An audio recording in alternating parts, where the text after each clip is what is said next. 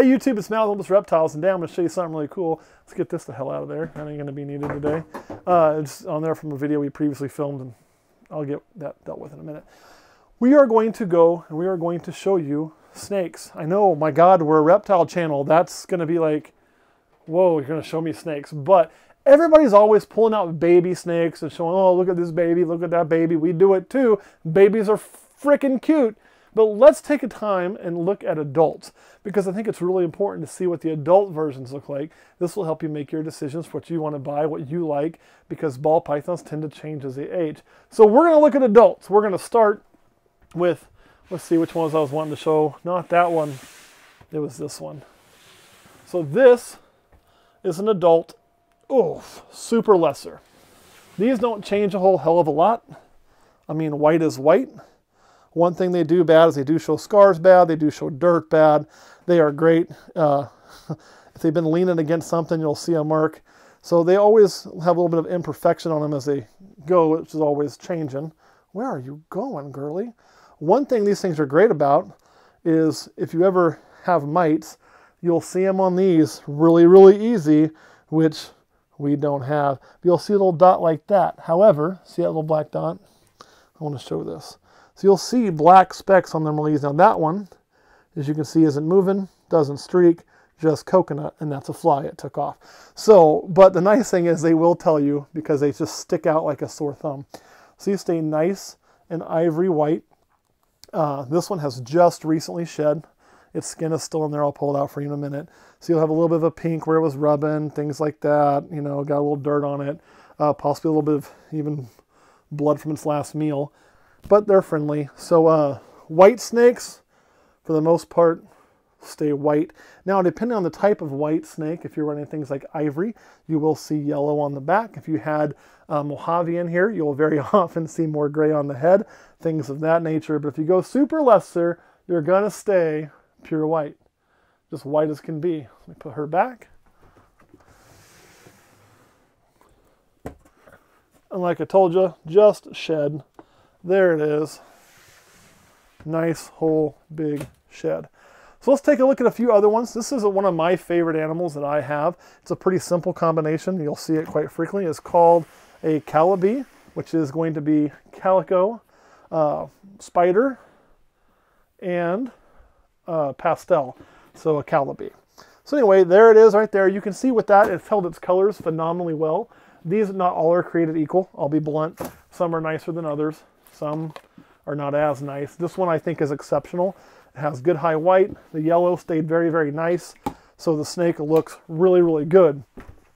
A few things on these, depending on how your pastel is, you'll have more or less browning. The white that you see on the sides, it's not really going to change much. It's going to stay nice and white for you. The amount you have won't change a lot. You're going to see it as pink as a baby. This thing almost looks really faded out, but I know that's the only two genes in there. Another little fly, die fly. So anyway, this is one we're expecting to have babies this year. We're really hopeful she'll have babies this year. And she was bred to a super pastel axanthic, meaning when she has those babies, we're going to have everything be het axanthic, plus we're looking for some killer bees. Or not killer bees, sorry. Killer calibes. So really, really pretty snake, really, really cool. She's acting a little like pissed off. I got her out today. Usually she's a sweetheart. There you can see her. There she goes. You can see how heavy she's getting the back end. That would be the building from the eggs. So I really love what calico does in this snake, and I think this is a great snake at holding a very nice color as an adult. So, all right. I'll put you back up. There you go. I gave you brand new water. Got rid of your poop while we were at it too. How would that be, huh? You like that? I bet you do. I know I do. So they are a very, very pretty animal. Another one that we will show, oh, what was a good one I was thinking of? Oh, we'll go over here. So we start talking about holding colors. Now this one isn't as old, but this isn't an adult breeder male. So it is a good example of what I'm talking about. Did you kill something and not eat it? I gotta check in there when I get the light on. It smells like you might have. This is what's called a super pastel axanthic. So you can kind of see they're going to gray out some, right? They're not going to hold the color 100%. This, I would say, like, well, if all you've ever seen is babies, you're going to look at this and say, Ooh, I don't know if that's super. I think it's just a pastel axanthic. But I can promise you it is a super pastel axanthic. I'll give you a comparison. You can tell still with all of the blushing and the pastel axanthics, because pastel browns so much, they do tend to brown. It is just what's going to happen. So they get to look more like, oh, did I scare you? That would be a straight pastel axanthic. So you can see a difference in the two quite clearly as they have matured. And then if I pulled out a regular axanthic, let's go for the trifecta here. Now this guy has his moments lately. This is a straight axanthic. Look at that. So your axanthic, your pastel axanthic, and your super pastel axanthic. And now to get full comparisons, this is way more than I anticipated doing, but I feel like it doesn't show up well on camera unless I do it this way. Let's get, don't you fall, a normal. So there is your normal. And this guy actually is looking really dark right now. Like he's about to be in shed. And this normal's not a traditional colored normal. Here, Kurt, I think you can keep him up there. Mm-hmm. Good luck. That's your job. I'm going to get a normal with a little bit more color. That guy's very light, although he is just a normal. Who am I looking for here? Oh, this guy would be a good comparison. This would be a more traditionally colored normal to give you an idea of a better comparison of the difference. So, axanthic, super pastel axanthic, normal. So that's kind of the difference in color you're looking at as they age. Okay, you're going to get put back up because you just don't want to be out. I know. You're an old dog and you just want to go home. Go home. It's okay. It's okay. Get in there. So that's kind of the way those are going to age a little bit. We'll go ahead and start working on getting these guys put back up. And then I'll show you a few more. Now, if you were any questions about that normal, why I'm pulling out a normal male, it's actually a double het for snow. So it is het for axanthic. Will also being, I think you're going to have eggs too, girly. That would make me very happy.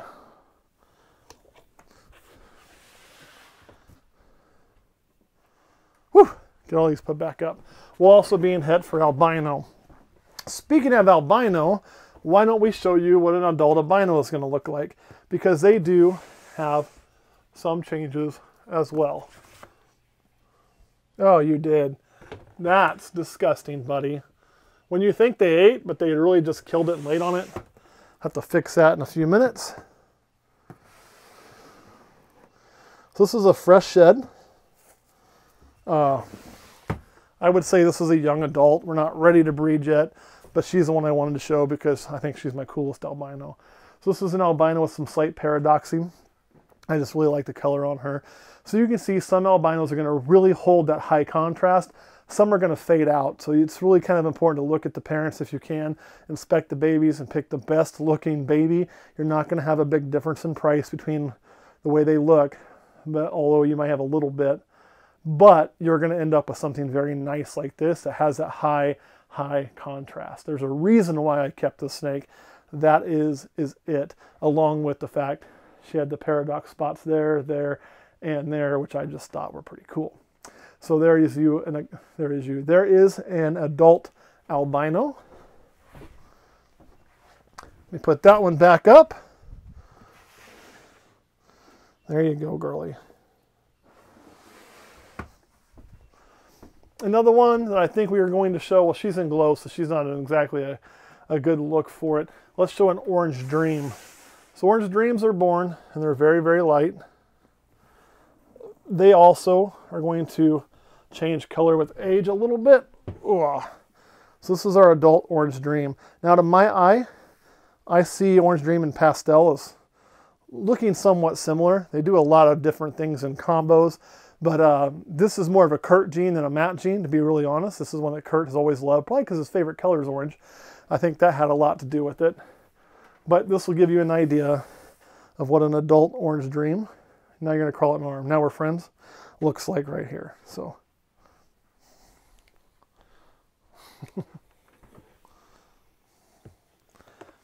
what are you doing?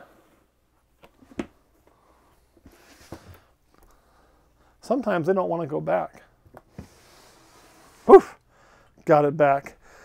And then let's go with, this is another one that I don't think you see much as an adult. And this is a young adult here.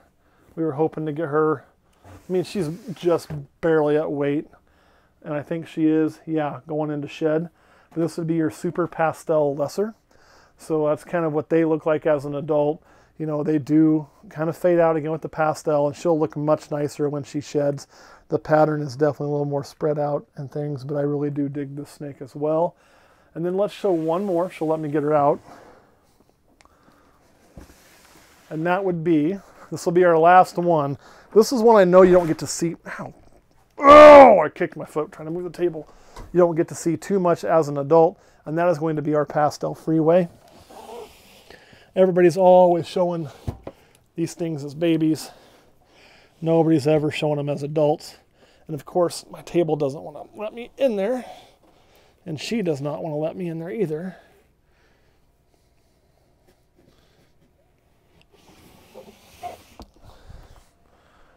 There we are.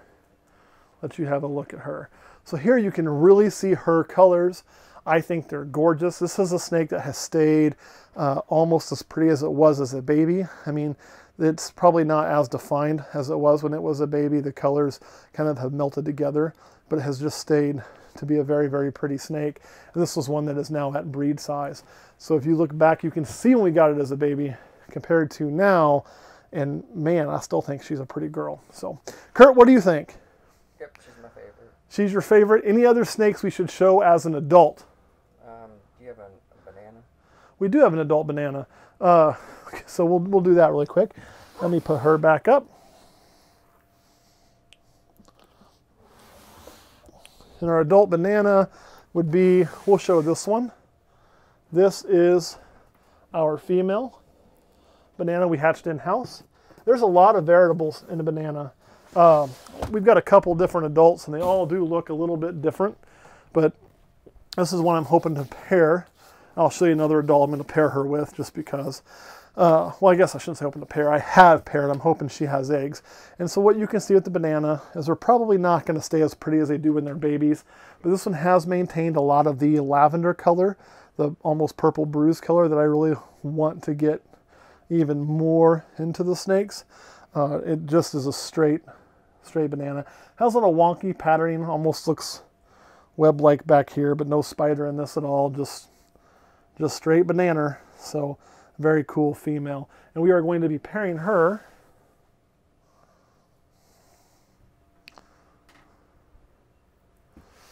with this guy right here, which is another snake I think you hardly get to see as an adult. And of course, he'd be in shed when we decide to make this video. You can tell it in his eyes. But that is a Suma. So this is our breeding adult Suma. And as you can see, they're not, I don't know what the camera is going to show for his color. I would say they're not a true black. So this Suma is almost like, oh man, the color of really dark chocolate. It's not, there's a little bit of earth tone in there. You do get some rainbow sheen. It's a very, very pretty snake. But to be true black, it needs to go just a few shades darker, which I think we can do. I think that's quite doable. You also have a little bit of a color stripe down its back, very faint, almost ruddy. So I think you could also bring that out with some lightning colors and almost get a red stripe going down through here. But I think you can darken this up, which will be our goal. Our goal is also to change it to purple. Show you the belly. The belly is going to be pretty clean on these guys. Of course, his has a little bit of a blue look because of the shed. But there you are. This is our adult Suma, which is super mahogany. So he'll make nothing but mahoganies. All right, guys, that's all I got. That was our tour of some adult snakes. If you enjoy seeing adults versus babies, let me know. And what we can do is start kind of going through and showing more of those, and even a focus on certain genes from baby to adult when we have more babies in next year. All right, Kurt, you want to add? No. All right, guys, thanks for watching. We'll see you next time.